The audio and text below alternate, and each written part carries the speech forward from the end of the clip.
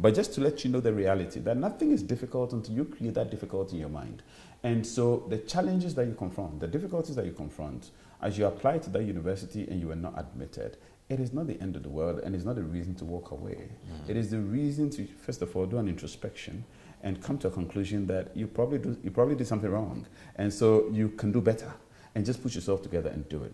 If you want to be a lawyer, you can be a lawyer in spite of the challenges that are happening.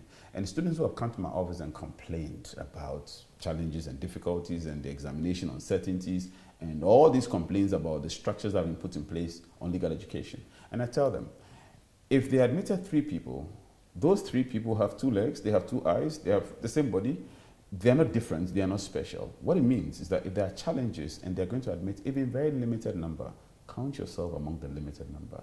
So you limit yourself, and we limit ourselves.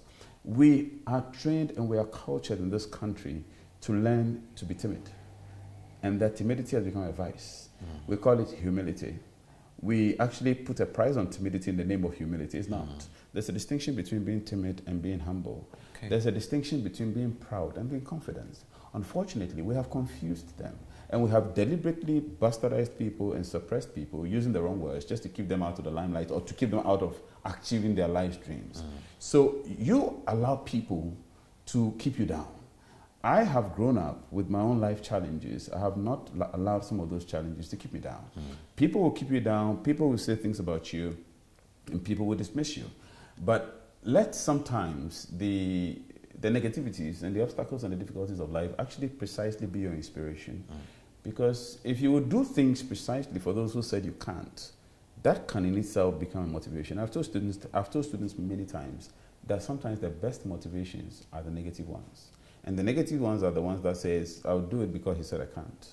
You know, it sounds negative because it shouldn't be. You should have a positive motivation. But negative motivations are great as well. In other words, people tell you you can't. And you have to make sure you do exactly the opposite of what they're telling you can't. And so the people who sometimes are your naysayers, they are sometimes your greatest motivation. And so let's look on the positive side of things. And I think that anybody who has an ambition set on his heart, the mere fact that you can dream should tell you that you can do it. But the obstacles are also there. And it's imperative that you are mindful of them. Dismissing the obstacles can be a mistake, because what you do is that then you don't size them properly, then you don't pay attention to them, and then you don't craft responses to them.